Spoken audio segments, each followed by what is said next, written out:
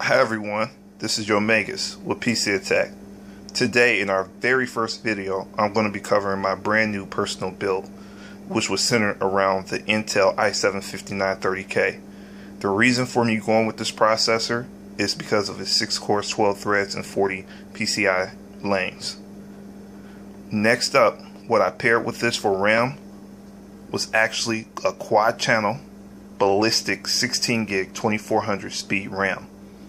The reason why I went with this RAM was because of the actual quad channel support of my motherboard that I chose to go with this. Next up, the motherboard I chose to go with is the x99 platform, Asus x99 Deluxe. The reason why I chose the Deluxe over the Rampage is because I actually came from a Deluxe and I had nothing but good experiences with it, and it's a great overclocker.